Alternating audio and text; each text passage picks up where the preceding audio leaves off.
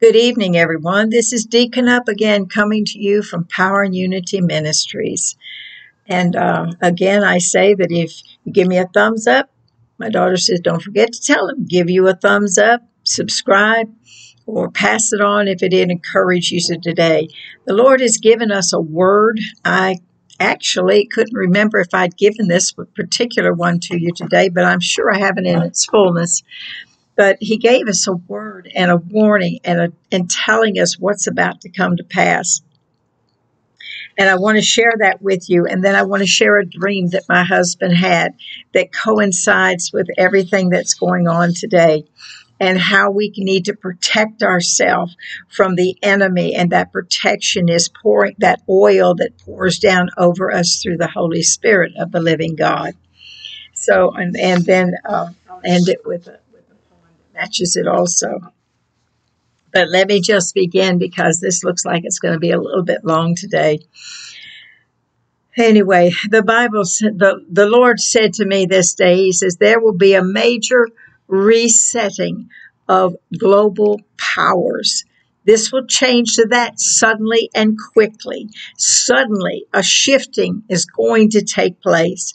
Do not be alarmed at what you see or hear because I am in the shifting.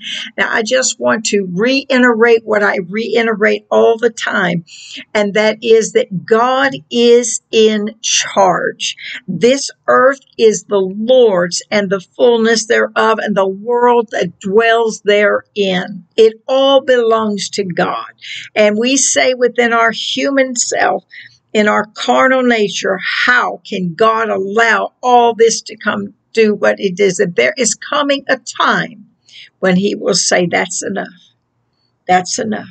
But he has it planned out from A to Z, as we said yesterday.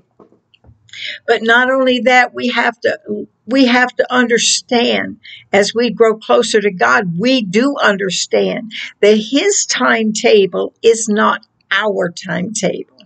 I speak to the Lord sometimes. I say, Lord, you know I'm 80, right? I still got things to fulfill that you give me that I can't do until you release the funds to do them. So I have to remember that his time is not mine. He lives in another time zone, and he just allows us to come in and visit in that place where he is, that heavenly place, that place of security and peace and joy that surrounds him all the time. I wanted to get that straight right at the beginning. He says, do not be alarmed at what you see or hear, for I am in the shifting. I saw a vision one day where everything looked like chaos in this direction, that in direction. It was coming from everywhere. But all of a sudden, I could see a rumbling. There's like I could see, I don't know, say like you're behind a stage, I guess, and you're fixing props and stuff, and you bump the mirror, the curtains along the way, and they begin to move. Like I could see this under the ground, and he says, I am behind the scenes, and I am always working for you and your favor, because all things that he thinks is good and holy towards us. I am covering you with my mantle. He says he is covering us with his mantle. Soon and very soon, the powers that are now will no longer be. There will be devastating events, but do not be alarmed. There must be a cleansing for the shifting to take place. We are looking at a spiritual thing that is about to come to pass and change things in the natural. Remember, my word is sure. Remember Noah. In my time, he built the ark. I was his safety. Remember Moses. When all seemed lost, I opened up the sea and they went across. Not only across, but on dry land. Remember how I fed them, protected them in the wilderness.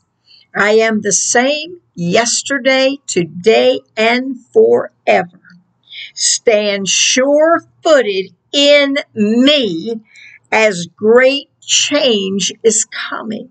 He told us that yesterday in another way. He seems to repeat himself often, but in a different way. Because sometimes we have people hearing it in that doesn't understand this way, so God gives it this way.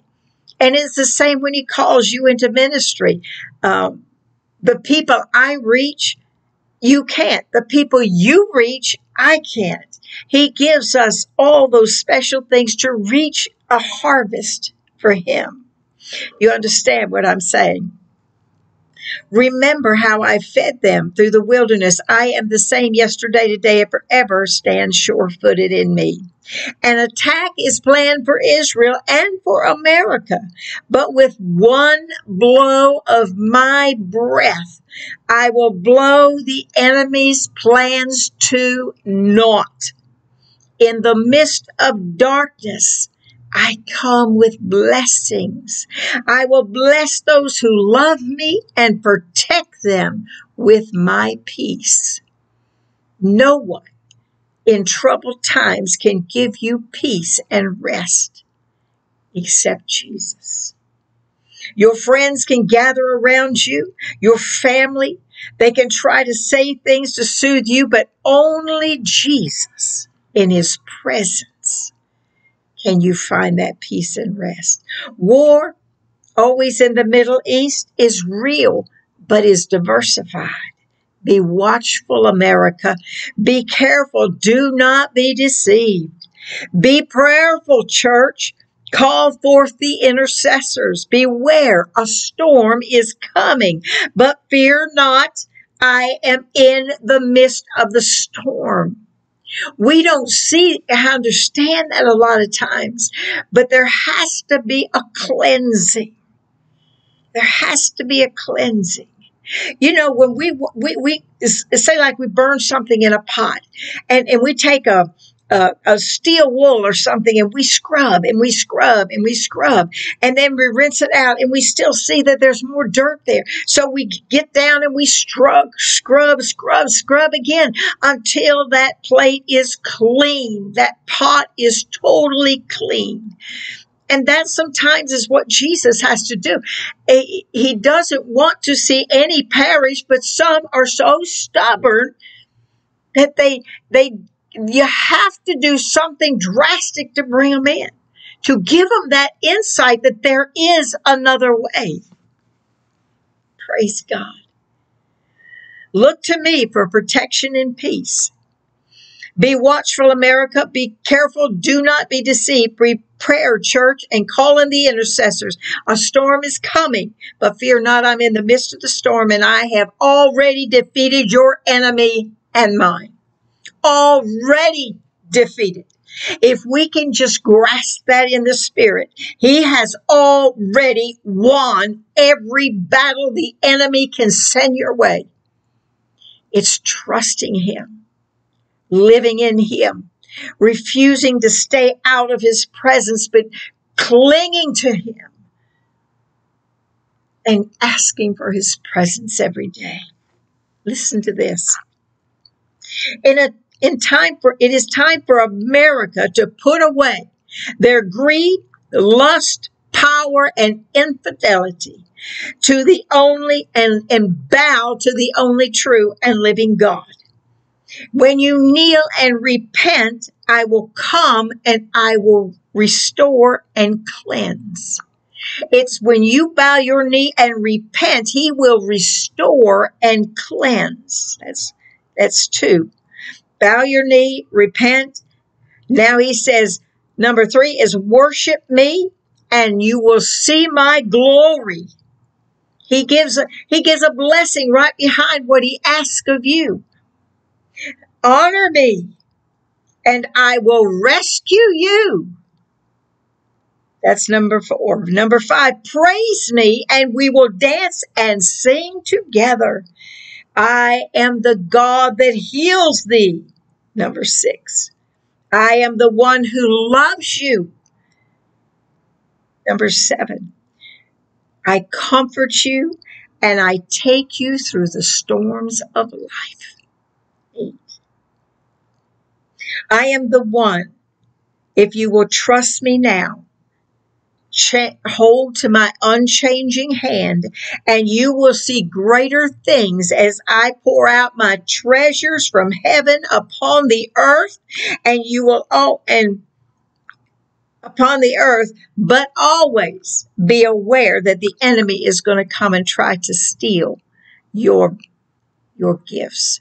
In other words, the gifts that God is about to pour on us has a tendency to cause us to go out into the world, to possess this, to do that, to do things we've never been able to do before, and grasp those things and pull us away from the presence of God. So he says, beware, the enemy's coming in to steal. I am Alpha and Omega, the Almighty God. Come into my presence where there is fullness of joy, peace, and love everlasting. See, he's telling us, he's just exactly what I said. If I just keep reading, I wouldn't have to ad-lib so much, would I? He says, I am. When the devil comes pour out these gifts and these blessings and treasures from heaven and from the earth, they will come up. And you will understand, and you will have more knowledge and understanding of how to use these gifts, these treasures that I'm going to pull up from the earth and send down from heaven. He said, but beware, the enemy's going to try to steal. But he says, I am Alpha and Omega. I am God. Come into my presence, for there is fullness of joy, love, peace, everlasting. I am your sword and your shield in the time of war. In the storm, I am your peace. Lean on me today, and I will show you the way. Keep your eyes upon me, and you will see the glory of God fall upon this generation as none has seen before. As the battles in heaven come closer to the earth, keep your eyes focused on me. You understand, the enemy is in the air also. My Lord and my God. My Lord and my God, but keep your eyes focused on me because it's coming closer to the earth. Remember what I have shown you. I am your safety. I am your rock, and the battle is mine, and I will fight for you. How much plainer can he make who he is, how he will protect you? But the key is staying close to him, worshiping and praising him. Put on your, what did I just say? If I just be quiet, it just keeps, he says it. Put on your garment of praise and worship, the weapons of warfare that I have chosen, and watch me work. Put on your garment of praise and worship in the time of warfare and watch me work. Gather together around you that suit of armor and pray in the Spirit. Brush off the dust from your feet. My grace will cover you during the battle. Great faith will be released.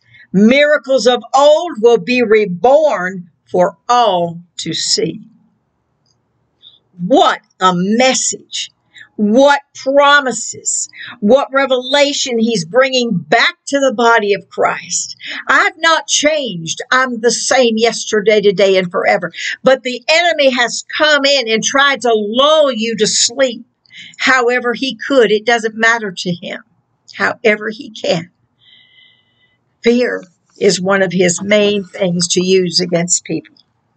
And he says, right, praise God, do not fear because of the things that I have revealed to you today, things that are coming, things that are in our world today, things that are happening as I speak.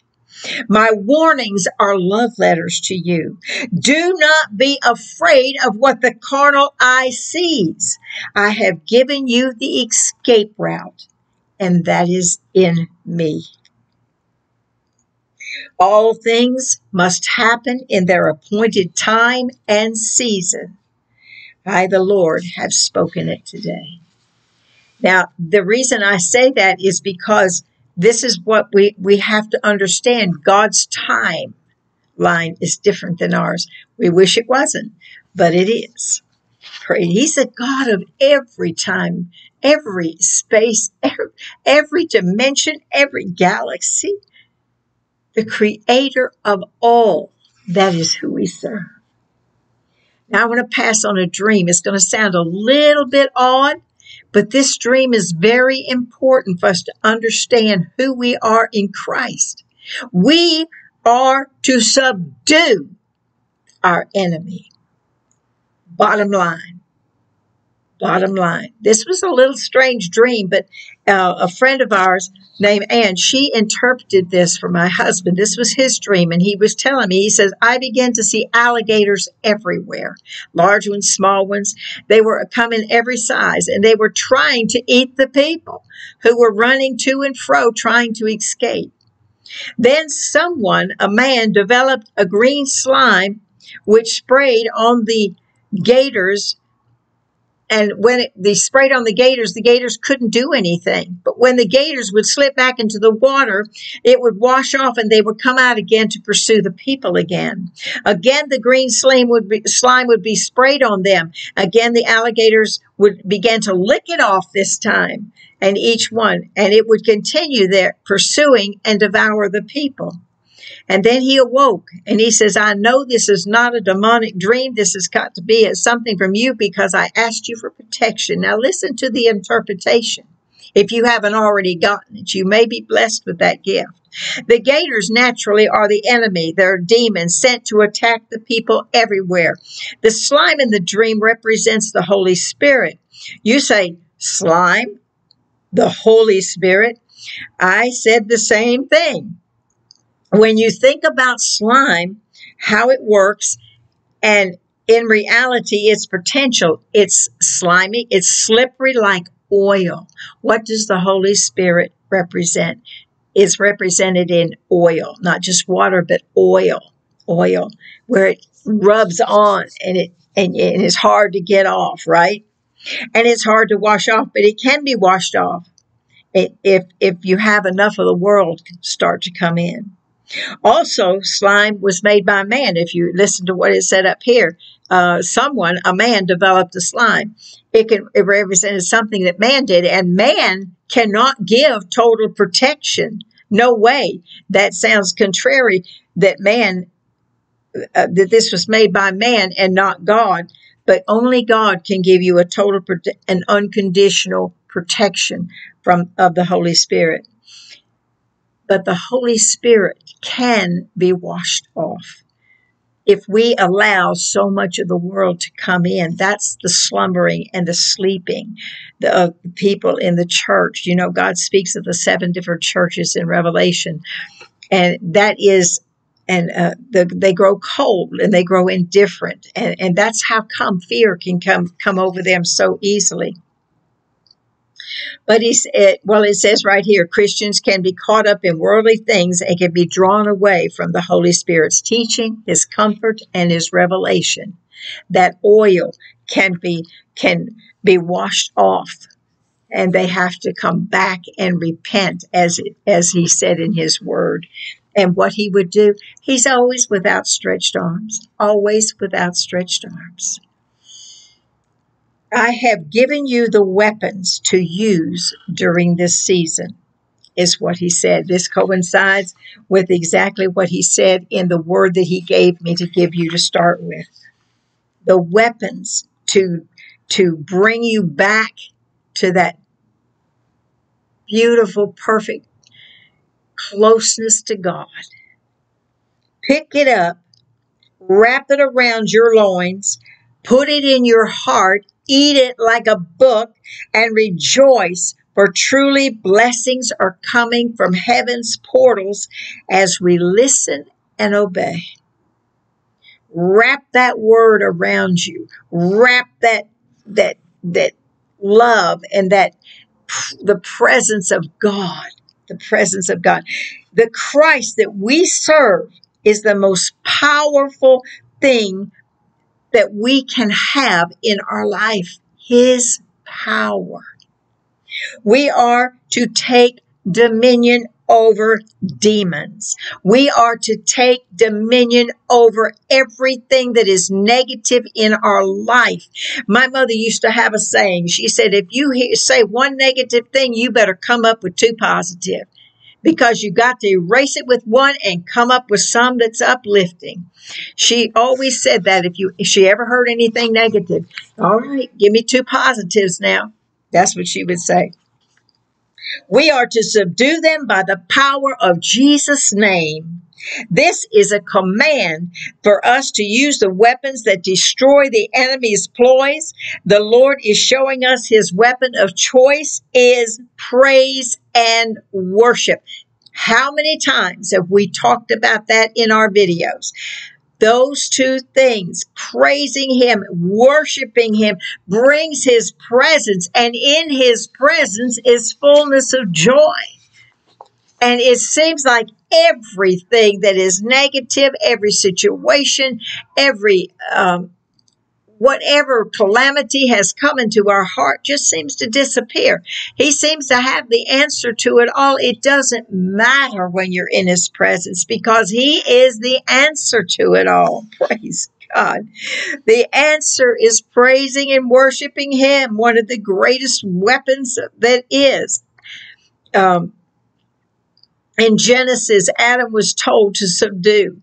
In Genesis also, Noah, when he came out of the flood, they was told to subdue everything. Subdue it all. Subdue it all. Have dominion over it. Take control. Take control. When Adam and Eve sinned in the garden, they relinquished their control. But when Jesus died on the cross and shed his blood, I believe that first drop that hit the ground began to purify the earth again. That's why we have such battles. But the Lord said, the earth is mine and the fullness thereof. He did not give it away, but he restored it. He said, I will reverse the curse, and he did so on the cross. We are to subdue and take dominion over the enemy through our praise and our worship to our Lord and Savior, Jesus Christ. Praise God. Glory be to the Lord. There is so much I want to say, but I think I'm going to cut this a little bit short. There's a revelation that the Lord gave me a long time ago about the tabernacle. The outer court was where we first laid our sacrifice upon the altar, which was ourself. We committed ourselves. The inner court was where we moved closer to God. And the Holy of Holies is where only the priest could go, ministering to the Lord for the people. That's who we are today, because we don't have to stand on the outside. We can have the Holy Spirit inside. That is what's so awesome. But he also showed me in that same vision, he showed me that there's a place beyond the Holy of Holies. And that place is to get in his divine presence. His divine presence, where his glory just fills the room and disperses all gloom and doom. This place is not a place where everybody can go, but it is a place when you're hungry and you're thirsty, when you can find that place in him. You know, I used to do a funny thing. I know it sounds funny to a lot of people. And I know the scripture didn't mean that you have to literally when you pray, get in a closet. You know, don't be as the Pharisees and stand in the corners with long faces because you're fasting and say these loud prayers to everybody. But he says, get alone with me. Get into a closet. And I used to literally get into a closet, because I was trying to let God, I mean business. I'm not satisfied with just being saved. I want the fullness of God. And I won't be satisfied with anything else. I am 80 years old. I was saved at the age of 18. And today, I still have that craving to get closer to him, to know him in a greater way than ever before. It never leaves. It never leaves. Praise his name. I'm skipping over some of this stuff I was going to say because the time is getting on. He says, I am. It doesn't matter when you get in that place, that special place beyond the Holy of Holies. It doesn't matter what troubles you had, circumstances, situations, problems, fear, it all disappears. That is when you realize that he is in control. He is your provider, your healer, your defender, your sword, your shield. His love never fails. Heaven is his space and earth is his footstool. He is Alpha, Omega, first and last, beginning and end, the creator of all. He is the great I am. And he is big enough to create the universes, the galaxies, time, space, dominion. Yet he's small enough to fit into the heart of man because he breathed his breath into Adam, first man, and made him a living soul. That place, I don't know. I know that everybody that's ever been born feels there's this little place in your heart that can't be filled. You go for this and you go for that. You do this, you do that. You search for things in all the wrong places when only Jesus can fill that spot in your heart because he left it that way. He left that little space for him, and him alone can fill. And boy, when he fills it, oh my goodness, the joy bells of heaven begin to ring. The Bible does say that when one soul repents, all of heaven rejoices. Praise be unto God. Praise be unto God. I think I'm going to end this here. Oh, this is a good point. This is a good point. We can do nothing without him, but in and through him, we can do all things. That's in Philippians 4 and 8, I think it is. Praise be unto God. When we hunger and thirst for his presence, he will come. He will come with blessings and answers to our questions. He will come with power and with glory. He gave us his mind and picks us up and sets us in high places with him. Even now that we're here, even now that we're still on earth, he says we can sit with him in heavenly places. That's the presence that we seek. It's so important, people, that we get in, especially during troubled times, especially during times where we don't know which way to turn. Not get in a fetal position and start weeping and moaning and groaning, but a time to get in his presence and begin to worship and begin to praise. Hallelujah. Hallelujah. Praise be unto God. Another emphasis. It's not so much on our ability to achieve things and pass through difficult times, but it is our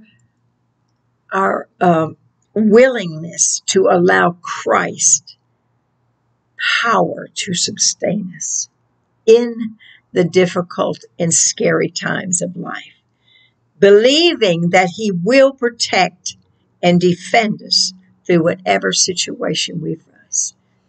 That's what happens when you get in his presence.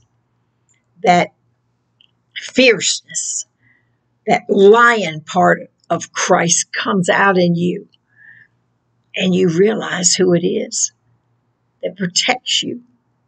I am your rock and your shield and your fortress. I am your hiding place. How many times has he told us that? We need to understand. He's not just the healer of the body, but he's the healer of the soul and the spirit. And let me tell you something. This healing of the body, a lot of times, so many afflictions come in the body. I'm aware of this, just something I went through here just this past 2 weeks. And I know it started here. Listening to negative stuff, and it affected my body. It affected my body.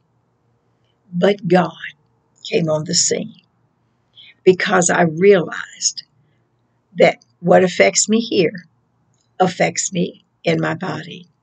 That's why God says, think on pure and holy and righteous and glorious things, things of good report and good virtue, not to dwell on things that are negative and things that hurt you. He is the healer of the body, the soul, and the spirit. He heals, delivers, ignites, restores, and revives. There is nothing that we will not do for his people. If we will seek it, we will find it. If we knock, he will open it up. If we ask, he will answer. We cannot be separated from his awesome love. No matter how deep we go, no matter how in desperation and despair we sink, his love is always there. We just need to see it.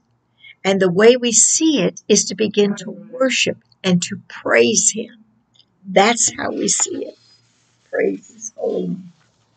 So much I want to say, and I know I'm gone over, and I just briefed over as part of what he was trying to get us to understand. Wake up, smell the coffee burning, get in the presence of God, revive yourself in Jesus, kindle those embers into a flame burning brightly, put more oil in your lamps. That's what he keeps saying to us over and over again. I want to read this quickly, and then I'll have to end my session. Many will not believe the things that are coming about, how the sea will change its route. My footsteps will leave, no doubt.